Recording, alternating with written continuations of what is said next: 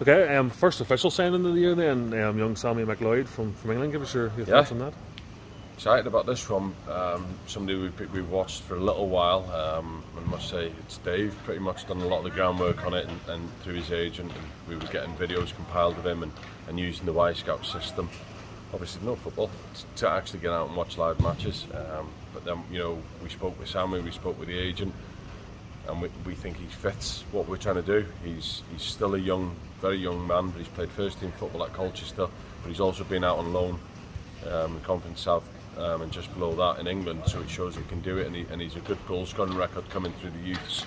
As a midfielder he went on loan and scored over a dozen goals, so for me it's the kind of thing that we're trying to build into the midfield. And he's 6'3", gets around the pitch, good on the ball, comfortable, and again it's the model that we're looking to fit. We want players that are young and hungry, that can push on and push us on down the line.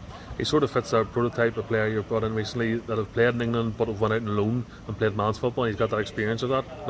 That's what we want, because we understand the market within the Irish League isn't.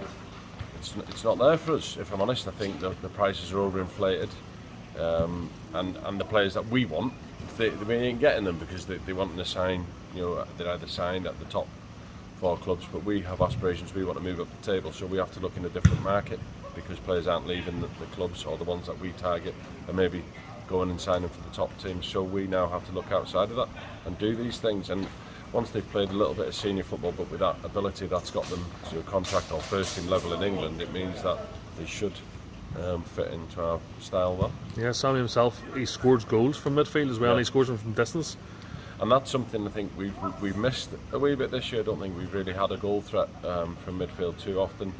So you have to look, right, what do we want, how are we going to improve, and how are you going to improve it? So we look, and that's how these things come about. You're asking for a goal scoring midfielder that can also get box to box, not just in this modern day technology and terminology of being a number 10.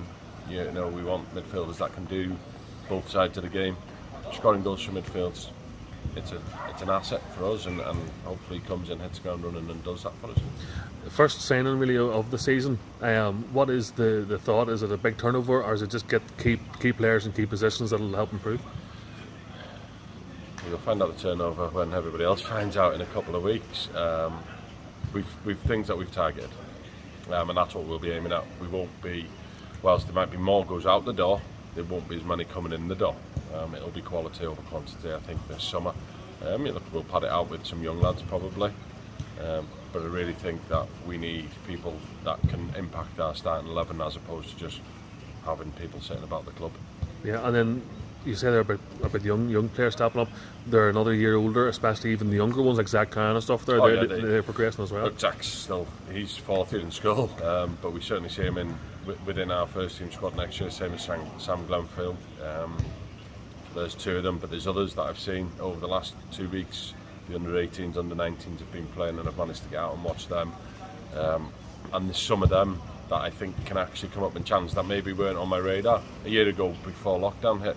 And whatever's happened over the year, they've either grown physically, or they've worked really hard on their fitness and stamina, and they've looked and they've shone. We've watched the games. They've been on here a couple of times over the last fortnight, and it's been really good for me to see that and to see them, because sometimes there might be a player there that I've seen. Well, there is players there that I've seen that maybe wouldn't have, the staff maybe hadn't picked out, but I like what I see in terms of movement, and that's sometimes how football works.